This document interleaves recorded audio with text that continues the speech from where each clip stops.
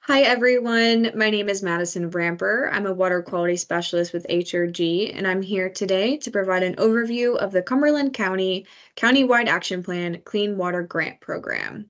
For more details and specifics on some of the items that I'll be providing an overview on, please refer to the guidelines document found on the Clean Water Cumberland website.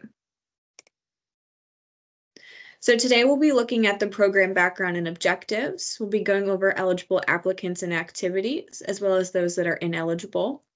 We'll look at the evaluation criteria and application process. And lastly, we'll go over a program timeline.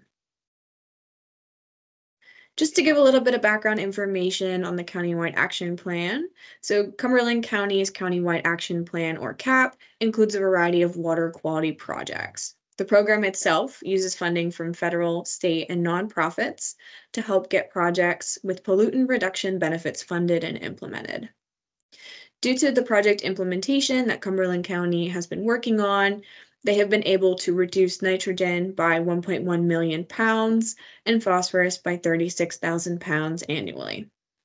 Despite all this great effort and progress towards this pollutant reduction goals, more work is needed, and thus this program was created. So the Clean Water Grant Program provides federal, state, county, and nonprofit funding to organizations like municipalities, nonprofits, businesses, and educational institutions, with the ultimate goal to help implement water quality projects that align with our CAP goals. Going over the 5 program objectives that we have, the first is to maximize the impact of limited pollution reduction funding by investing in our priority water quality projects. The second is to develop a water quality project backlog that can help us leverage additional government and nonprofit funding. Third, we're looking to pursue multifaceted pollution reduction strategies across a variety of water quality stakeholders. The fourth objective is to accelerate progress towards the county's pollution reduction goals. And the last one is to institutionalize an annual project identification process. So looking at the funding for this program, so part of CAP, there's an annual program funding that depends upon the level of federal, state, corporate, and nonprofit sources. These will be secured by the county. At the current moment, we're anticipating that approximately $500,000 will be available for the Clean Water Grant Program in 2025. There is no minimum or maximum grant award amount, and there is also no cash match requirement. However, projects with local match will receive a higher priority. It is also important to note that all funding decisions are at the sole discretion of Cumberland County and contingent upon the approval of projects by DEP. Looking at some eligible applicants, we have nonprofit organizations, municipal governments, educational institutions, businesses that are located within Cumberland County, and other organizations as deemed eligible by the county.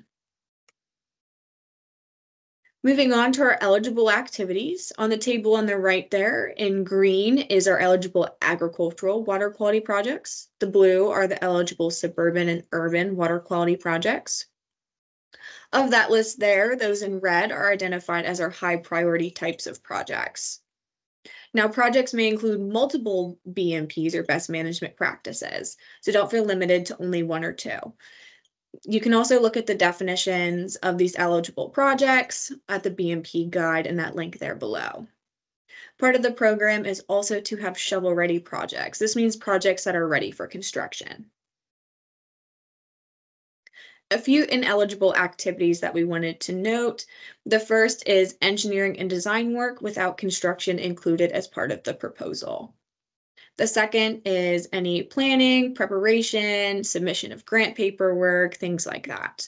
And the last ineligible activity is meals and room or event space rentals. Looking at some of the evaluation criteria that will be assessed once your applications are submitted to us. The first is reduction level. So we're looking to see how many pounds per year your project can reduce in nitrogen, phosphorus, and sediment. Now, this parameter is something that's not included on the application. We will be running it in the CAS model ourselves. The second one there, reduction efficiency, is the cost per pound of pollutant removed. That is also something that we will be assessing on our end. Project location. So these are applications that benefit streams that are deemed as impaired by PADEP. Another option for that are projects that are located on preserved farms. The priority of BMP types, which we had discussed previously, those high priority categories that were in red, will be a priority project for us. For multiple plan and goal synergy, so projects that achieve local goals and objectives that are identified in another plan document. So for example, you have the climate action plan, hazard mitigation plan. Those are all good things to show that synergy with the goals. The next one is expanded impact. So projects that expand existing areas with BMPs in a contingent manner. So for example, let's say there's stream restoration occurred on a property that is just downstream or upstream of your current project.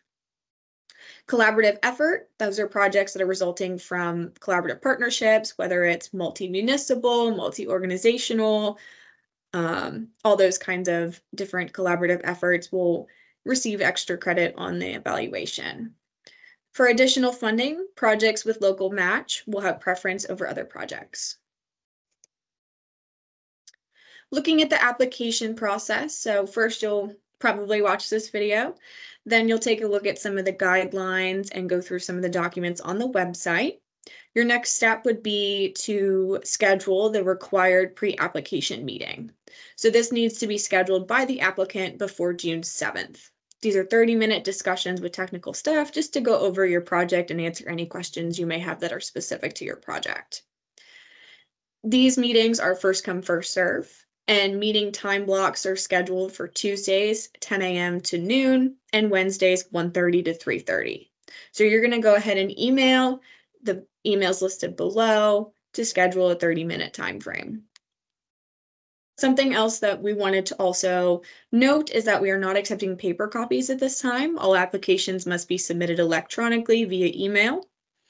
Applications must also be submitted by an authorized signatory of the applying organization.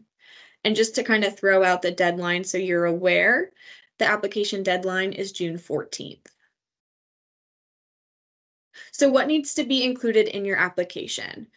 The first item that needs to be included is the program application itself. So this is a fillable Word document. There you can see the document with the table.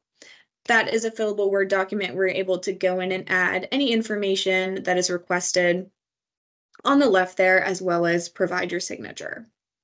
The second item is the completeness checklist. So that's the one on the right. This includes all the supplementary documents that you may need to include, such as project narrative, any permit documentation, site plans, and even things like letters of support. So making sure we also attach those supplemental documents is also very important when we turn in our application.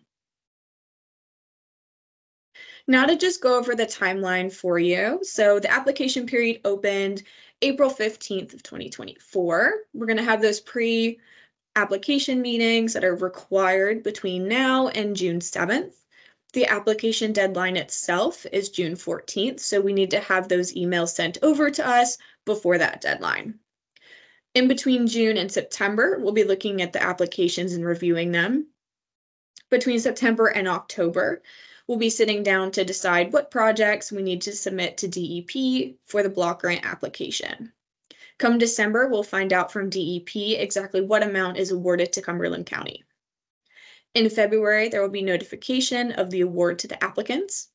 In March, we'll be working on contracting. And then between March and December of 2025, that's going to be our period of grant performance.